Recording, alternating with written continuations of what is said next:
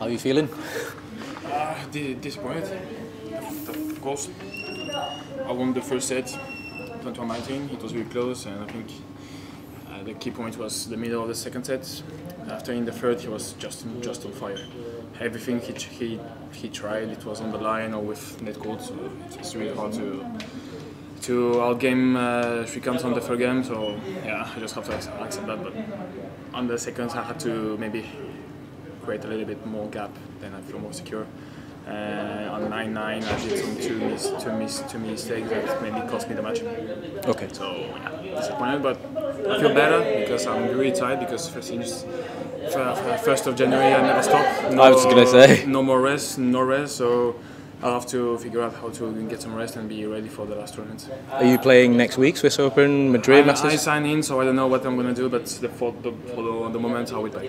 Okay, so what's the plan for tonight? How are you going to rest? Are you going to have some nice food, some French food, or...? I think I'm just going to go to see the physio and then maybe enjoy with the other French players and maybe Italian, I don't know. Yeah. I will see. Okay, will you go back to France or straight into Switzerland? No. I'm going back to France because you have team match. Yeah. Oh yes. So that's why you need the rest. Yeah, so that's why I need to rest, and I don't know how I'm gonna deal with all this schedule.